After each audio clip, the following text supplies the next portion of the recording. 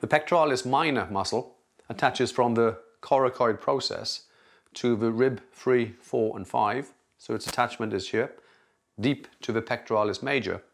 And then when the pec minor contracts, it will allow the scapula to protract, and also it will allow it to depress.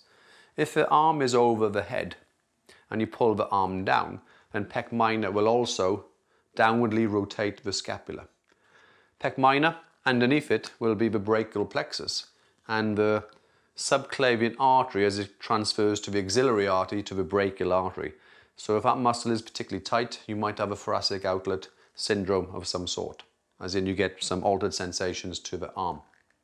Pec major will attach onto the costal cartilage, the sternum area here, the clavicle, and then there's a tendon approximately 2 inches wide that will go onto the lateral side of the bicipital groove or the intertubercular sulcus here. Its main action is, it's like a bench press motion, horizontal flexion, but then the clavicular fibers are able to flex you to neutral and the sternal fibers are able to extend you to neutral. Both fibers contract, it will be this horizontal motion. They can also internally rotate the humerus as well.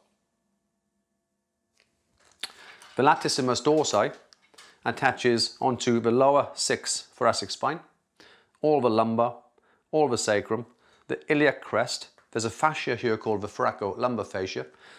It attaches to the lower 3, maybe 4 ribs.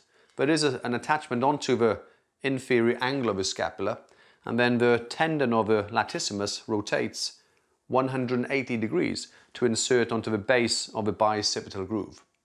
The muscle, when it contracts, will allow you to extend, normally from a flexed position. It will extend you and it will adduct you and it will internally rotate. And because it attaches to the inferior part of the scapula, it can assist in stabilization of the scapula as well.